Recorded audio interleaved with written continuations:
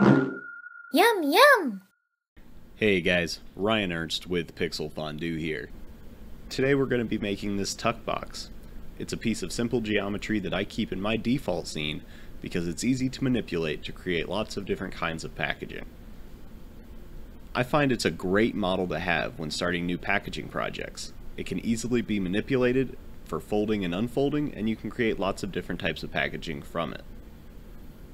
It's also going to unwrap very cleanly, just like a die line. Alright guys, let's get started. Start by adding a cube to your scene. Make sure it's on the 0 world position and make it 10 centimeters square. Make sure it has one segment on the Y and drop your tool.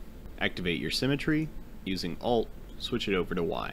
When you select the top, the bottom should select, and vice versa. Drag up your top to create a longer box. Then delete the top. Grab all of your top edges and using the loop slice command, add a count of 2 with the mode set to symmetric. Drag so that it's close to your edges and drop. Select the front and side edges but not the back, and use Z to extend your edges up just a little bit.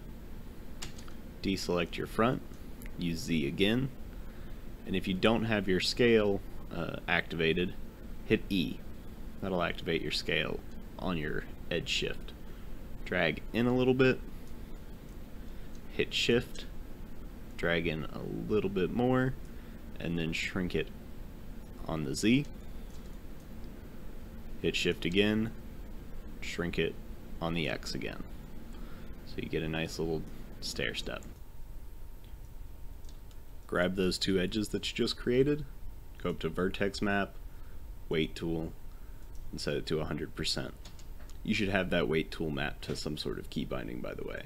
I've got a small pie menu that does it. Adding that will mean that your edges stay hard when your mesh is smooth, and you get to keep the definition of your notch. Select the top edge on the front panel, move it up just a little bit so you don't have any polys that fight over the same space. Hit Z and shift the edge over to the back of the packaging.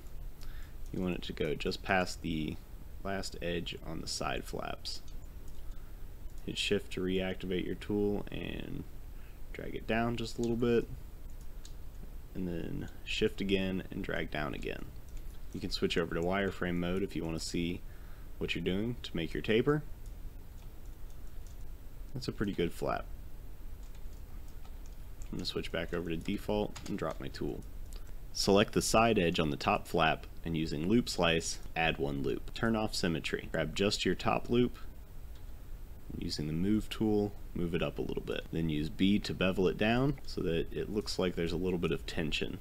Reactivate your symmetry and select the front and back fold lines of your top flap. Use the B key to bevel it down a little bit. Then select the side folds and bevel those just a little bit. I'm going to turn the round level down to 1. Move to the back panel and add a loop next to the far right loop on the edge. Now select the top polygon of the strip of polygons that you just created and delete them. Grab the next polygon over in line that creates your corner and move it back just a little bit so that you don't get any poly fighting. Now select the edge that on the side of that flap that you've just made and use your Z key to pull that edge over. Taper this one too. Looks good. In your UV edit tab, select your polygons and hit unwrap. It should unwrap perfectly every time.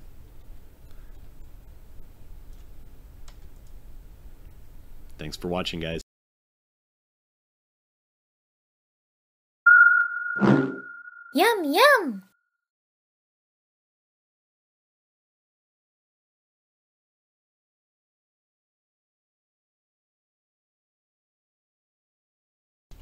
Move to the